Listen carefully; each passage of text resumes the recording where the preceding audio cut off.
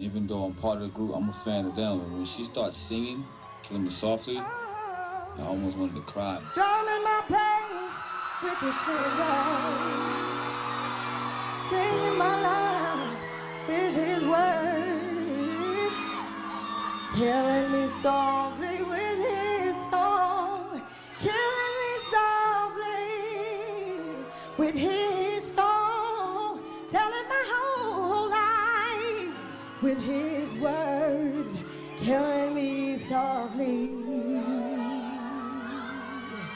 with his song.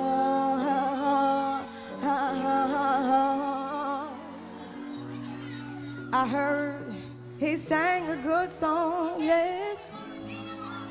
Then I heard that he had a style,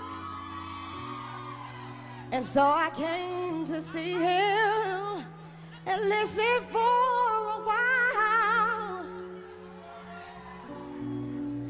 And there he was, this young boy, singing still strong, strumming my pain with his fingers, singing my life with his words.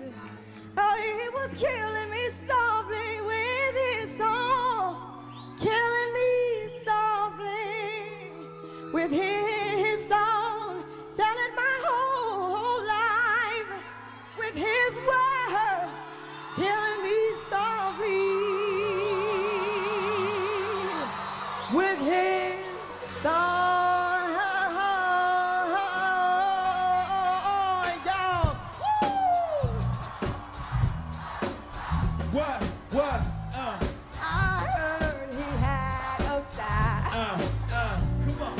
And so I came to see him and listen for a while. Yeah.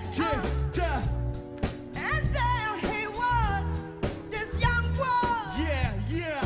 a stranger to my eyes, strumming my pain with his fingers, One time, singing my life with his words, 2 times, yeah. killing me softly with his song, killing me softly with his song, telling my whole life with his words, killing me softly, softly with his song.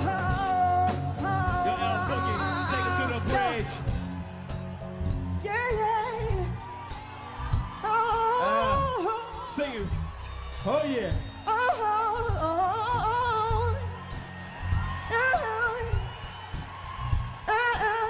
Where y'all been?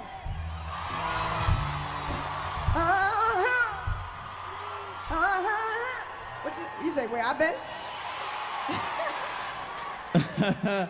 You see, that's where I've been. See, that's where I've been. Yeah. You see where I've been? Yeah, the first day that we rehearsed, it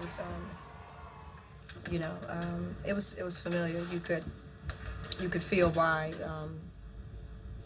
why we had made music together in the first place, because there was a certain synergy at the time.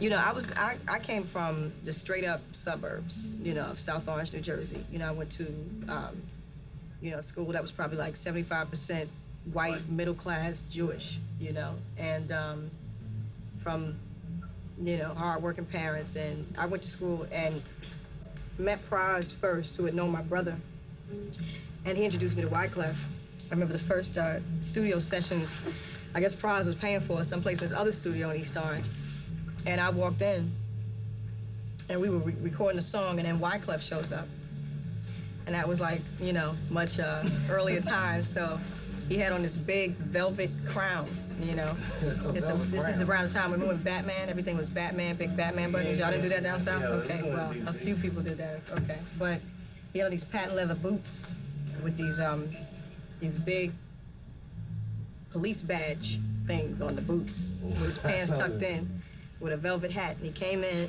and he started doing like some real like Jamaican type patois. So for like the first 5 years that I knew them, I had no idea they were Haitian.